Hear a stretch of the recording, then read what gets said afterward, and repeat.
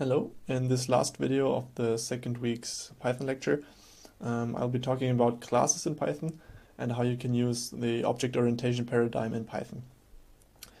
Now in this first code cell we define a class, and a class in Python is defined using the class keyword and then a name for this class followed by a colon. And after that, again with the previous occurrences of the colon in Python, we need to indent our code after that. And then this string here is just a doc string to define some documentation about what the class does. And then in this case we have a pass, and pass is a special keyword in Python indicating that we don't want to do anything. And this first class we defined is literally doing nothing. And this pass is necessary because after the colon, Python expects an indented block, and if we don't have the pass here, it will look for the indented block and will look for some code that is indented, but will not find it, and will come to the end of this cell and will throw an error. So we need to have the pass here, which just tells Python that this is the indented part, but we don't want to do anything. So if we execute this, we have now defined our class, myClass. We can create a new instance of this class, so a new object, by using the class name and adding parentheses. And these parentheses call the internal constructor of the class. And we didn't define a constructor here, and if we don't do that, Python will just use the constructor of the superclass. And by default, every class in Python is inherited from the object class, and the object class has a default constructor which does nothing. So here we create a new instance of my class and save that in my instance, and then we print out the type of this class, of this object. And the type is underscore underscore main underscore underscore dot my class. And this double underscore main thing, that is the name of our running program right now. And in Python, every program that is currently running has a name, and if the current program is the first one that was executed, its name is main. So this double underscore main thing. And I think we'll talk about that later as well, but this for now is just the name of the current program. And this can be different. For example, if you import code, then the imported code will have a different name, but in this notebook it will be main. And then, of course, the name of our class. So this is the type of our object. And here we just check, using the isInstant method, if our object that we created is actually an instance of our class. And it indeed is. So yeah, my instance is an instance of my class. And then using this IPython feature with the question mark, we can just print out the doc string that we defined up here. So this shows us this doc string that we've declared up there, and just some more information about the name, the type name, and yeah, where this object is defined in memory. Now we can add methods and attributes to these classes, and this is everything that makes these classes powerful. As you've seen above, the class that we've just defined can't do anything, so this doesn't help us. So we need these methods and attributes.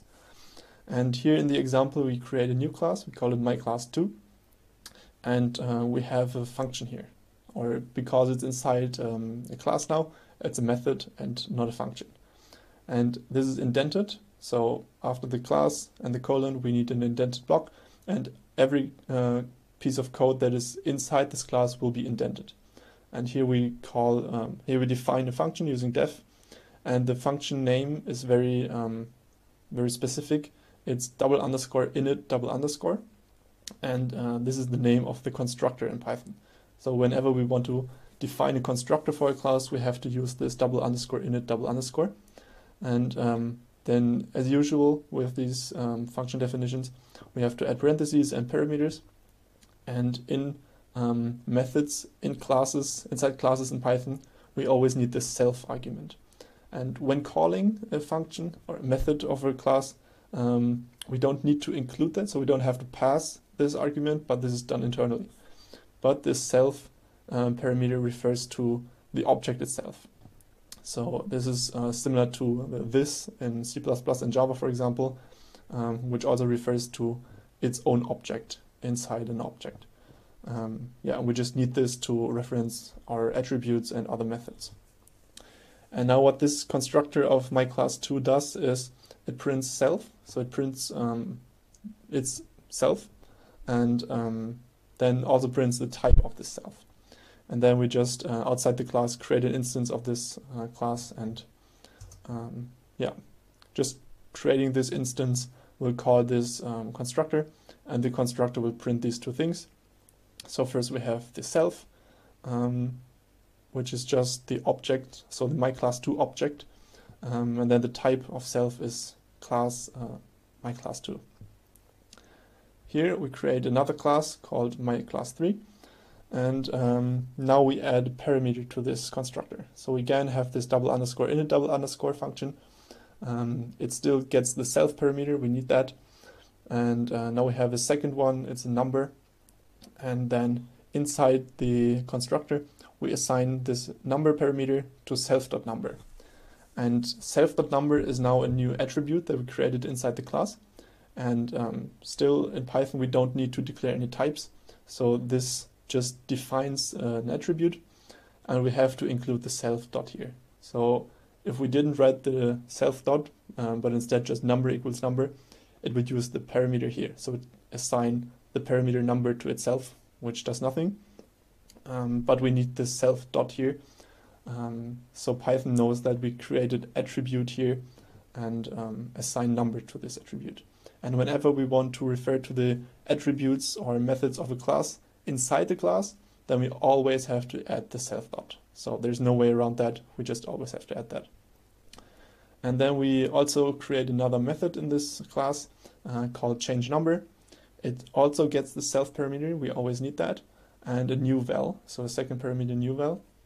And what this function, what this method does is just assign new val to self.number. And then outside the class, we can create two instances of these of this class. And the first one we pass it 2, and in the second one we pass 3. And these are the numbers that get mapped to this number here. So again, we don't have to pass the self when creating an instance. This is done internally, but it's just using the parameters after self. So here number gets these values. And then in the end, we just print out the number attributes of the two classes we created. And we can access these attributes using the variable name where we stored the objects in, and then dot the name of the attribute. So this just gives us 2 and 3. So the number in B is 2 and the number in C is 3. And here we test our function, our method that we declared in myClass3. It was called changeNumber, and it gets a parameter, and in this case we pass a string called new value, and after that we just print out the number attribute of B again, and now this is new value. And here you can already see Python doesn't care about the types. We defined number initially as an integer here, but then in changeNumber we passed a string, and number became a string now. And the name of this variable also doesn't matter. So it's called number now, but it's actually a string. So yeah, we might want to do some type checking in here, or use a different name for the attribute. Now, something very powerful in the object orientation paradigm is inheritance, and Python of course supports that. And in this example, we start by creating a class animal, and we just define one method in there, and it doesn't get any parameters. And if we don't, in this case here, we don't have the self, so this means that this is not part of any object, but this is a class method. So we can't refer to self in this method, and this method is actually not really part of an object, but it's part of the class. Yeah, and this method, if we call it, it just returns true. So we define that animals always are living. And then we create another class and call it land animal. And then in this class definition, we add parentheses here and put in the animal class. And this tells Python that land animal should inherit from animal. So this is the syntax for inheritance in Python. And then in land animal, we declare a constructor and say that the land animal has an attribute called has legs, and this is true. And then we also define a method called walk, and if we call walk, it will just return tap tap. Now here, outside these classes, we just create an instance of this animal, of this land animal, and call it animal. And now we can check what actually this animal is. So we first print out the type of the animal, and then we want to know is the animal an instance of our land animal class, and then is the animal an instance of our animal class. And these both are true. So the first one is fairly obvious, I guess, because we defined animal as a land animal, but now the second one, animal, is also just an animal, even though we said a land animal here. But this comes from land animal being inherited from animal, and every subclass, every object of a subclass is also an object of the superclass. All right, and yeah, now we can access the attributes of animal here as well. So animal.hasLegs is true, and if we call animal.walk, we get tap tap. Now, Python also includes multiple inheritance, meaning that one class can inherit from multiple superclasses, and this is not supported in Java, for example. But yeah, Python can do this, and we first define a water animal here. This is also derived from animal, so this is not multiple inheritance yet, but we just create another class from which we can inherit later. And yeah, this water animal does not have legs, but therefore it defines a method swim, and swim returns splash. And now finally we create another class called amphibian, and this is multiple inheritance. It is derived from land animal and water animal, and here we again just pass. So we want to, so we don't want to define anything else in this class here. All right. So now we want to create an amphibian. We do that, of course, by calling amphibian, the constructor of amphibian. This is defined in the background and just uses the super constructor. And yeah, here we check if amphibian is is an instance of land animal. It's true. And amphibian is also is an instance of water animal, so this is also true. And now we can also call these two methods that were defined, and they actually work. They return tap tap and splash. And now we can also ask if the amphibian has legs, and this is true. Now this is true, yeah, because we have defined land animal to have legs here. Land has legs is true, and even though water animal says has legs is false, the amphibian will have has legs is true, because land animal was defined first here. Okay, now going over to the super method. Super refers to the parent class of any other class, and in this example we have class frog, and this is derived from amphibian, and inside this constructor, which gets another parameter is poisonous, which is true by default, we set these attributes of the frog class, and then we call this super and add the parentheses here, and then dot init. And what super returns us, so this super call, this returns the object of the super class. But this is actually kind of the same object as self, but the type is actually amphibian now. So the type of super is amphibian, but it's actually the same object as self here. And if we call super.init, it will just call the constructor of the superclass. And by this we can, for example, if we had some functionality defined in the constructor of amphibian, using this, actually execute that code as well. So we wouldn't have to copy that code down, but we can just call the super constructor here. All right, yeah, now we create a frog, and then we can print out its different attributes, and they're all true.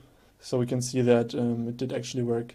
So we were able to create this eats flies attribute, and is poisonous was set to the parameter is poisonous, and this was by default true. So we didn't pass is poisonous here.